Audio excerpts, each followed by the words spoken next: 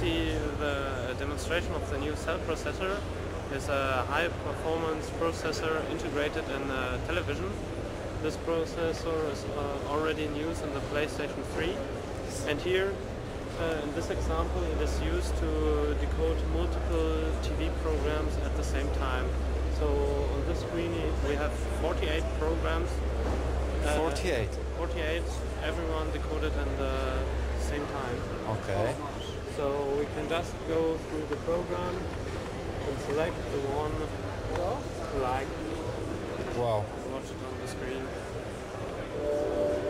Another feature this processor could be used for is when you have a high definition video, like here.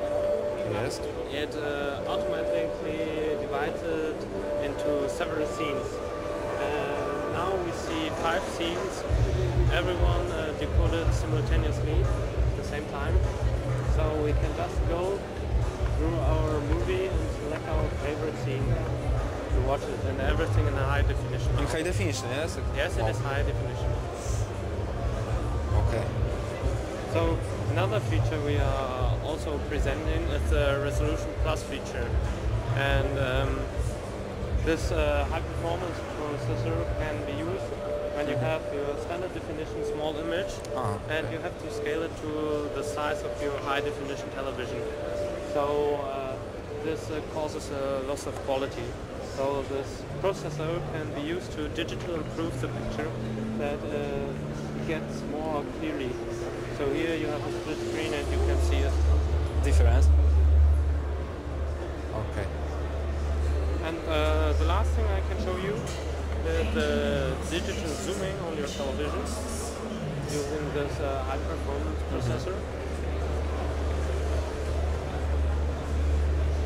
Now we have a high definition image and we want to just zoom into it.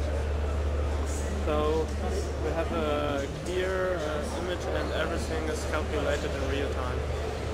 Real time? Yes, in real time. Okay. Wow.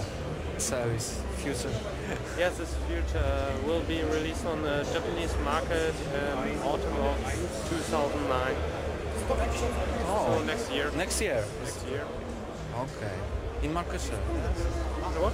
In market, yes? In the Japanese market, Japanese market. And Europe maybe? It's not yet decided. Not yet decided. Okay.